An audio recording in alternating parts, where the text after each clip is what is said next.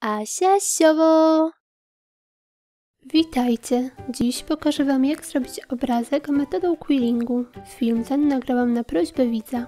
Do wykonania obrazka potrzebuję kartkę, klej, nożyczki, igłę do quillingu lub wykałaczkę, paski o szerokości 3 mm, możecie kupić gotowe lub wyciąć z kolorowego papieru, tasiemkę, patyczki i pistolet z klejem na gorąco. Najpierw robię kwiaty. Zwijam pasek, ściągam go z igły, puszczam, by lekko się rozkręcił, koniec smaruję klejem. Powstało mi takie koło. Igłą wgniatam część koła tak, by powstało coś w rodzaju półksiężyca. Takich płatków robię około 20 sztuk. Następnie nawijam inny kolor paska. Puszczam, by się rozkręcił. Sklejam koniec i formuję powstałe koło w łezkę.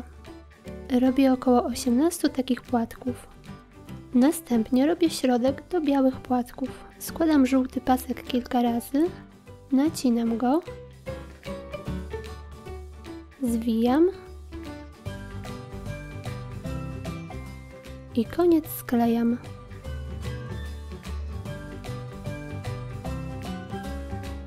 Teraz robię listki. Wykonuję je w taki sam sposób jak białe płatki. Teraz sklejam ze sobą 4 patyczki, tworząc ramkę. Odmierzam i wycinam odpowiedni kawałek papieru. Przyklejam go do tylnej części ramki. W środku ramki układam kompozycję z przygotowanych wcześniej elementów. Teraz przyklejam płatki i listki do kartki. Z zielonych pasków robię łodyżki. Do białych kwiatów doklejam proste, zielone paski.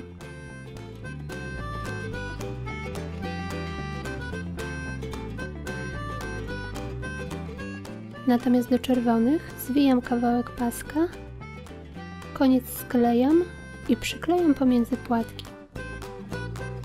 Teraz czerwony pasek zwijam kilka centymetrów od początku ku górze. Powstaje mi takie kółeczko. W taki sam sposób robię jeszcze kilka kółeczek.